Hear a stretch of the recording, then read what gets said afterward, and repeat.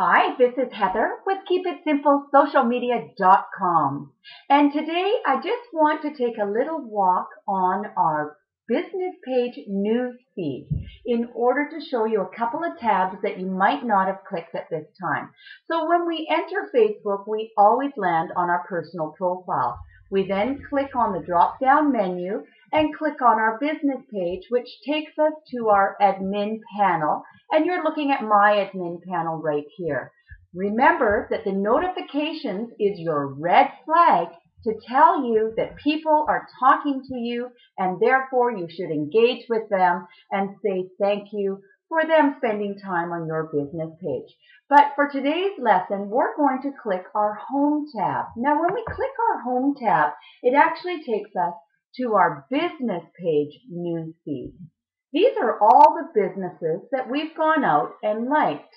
And for example, this is a good friend of mine, Suze, and I'm just going to say gorgeous shot.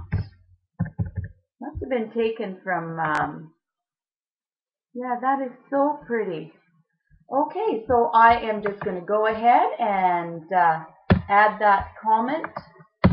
And you notice how when I add a comment, it actually sends my business card and the name of my business into Sue's message that she posted today. But today I want to show you this little button up here. This is called Sort.